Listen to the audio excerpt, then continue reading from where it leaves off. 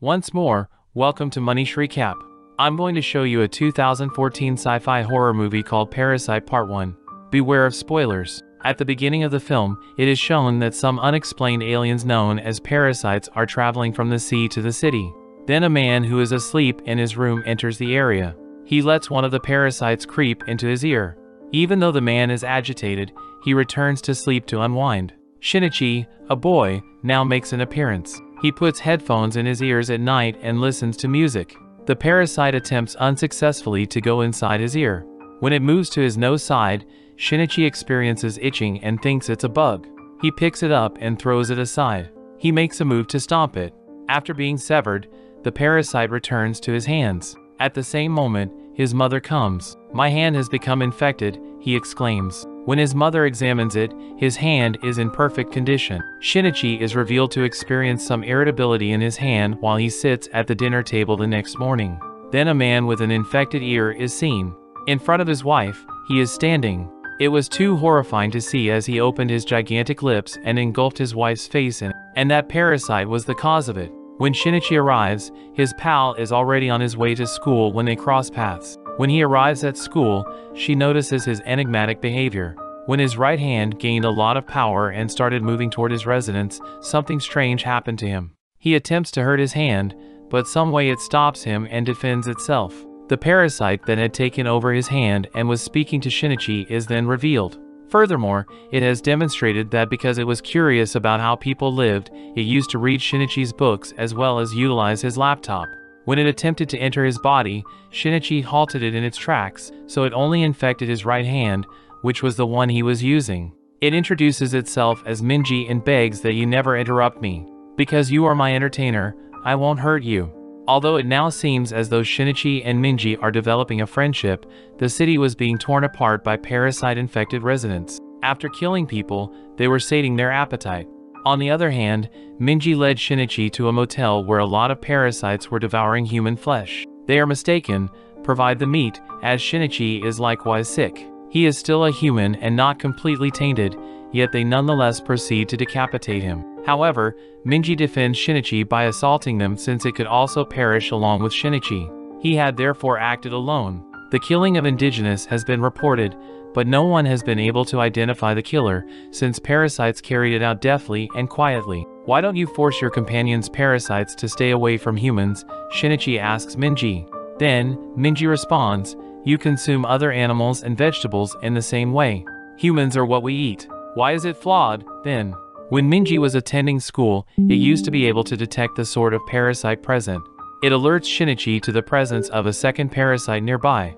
There was nothing else than his teacher seeing Shinichi. That instructor is aware of his infection, but she insists that you shouldn't be scared of me, since I don't intend to hurt others. Instead, I am learning about how others live, so that their qualities may always be present in me. It directs him to two other parasites, including a student and a policeman. It reads, "I am married to this police officer, and we are having a child. And that child will grow up to be a person.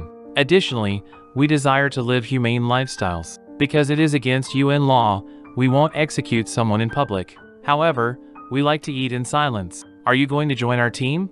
Minji disagrees, though. The same police officer visits them the next day. Then Minji shows Shinichi, who has come to murder us after learning we killed a parasite at a hotel on that particular day.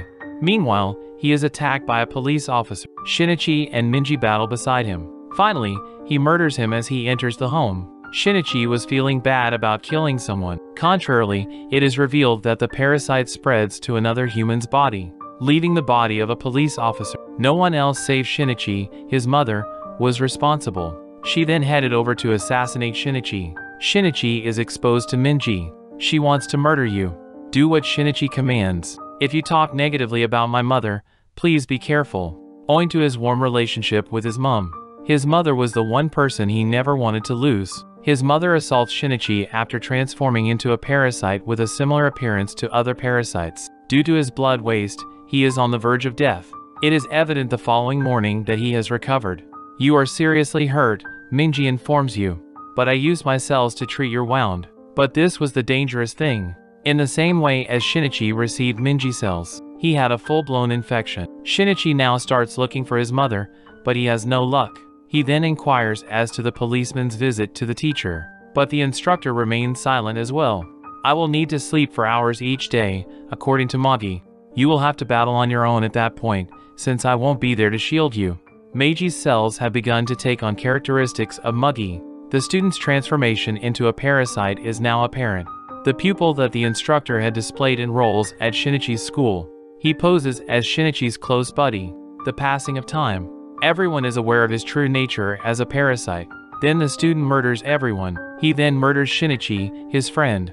However, Shinichi flies off the structure while grabbing his companion. The instructor who approached them wanted that pupil killed because she was afraid that student may learn her secret. She detonates the device there while staying unharmed. Police show up there. However, that pupil also dismantles the police. Ziggy informs Shinichi that a student is on one building's roof moving to another, killing him with an arrow. He then goes back to the instructor and requests the address of the policeman who was the parasite.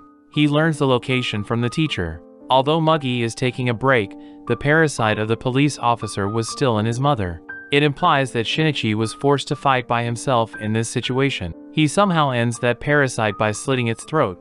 Later, the police officer and his mother are cut off. The next scene has Shinichi visiting his friend at the hospital. He is saying that I will eliminate each parasite individually. Then it is revealed that someone is snapping images of them and that he is a spy. Just finished watching the first half of the movie.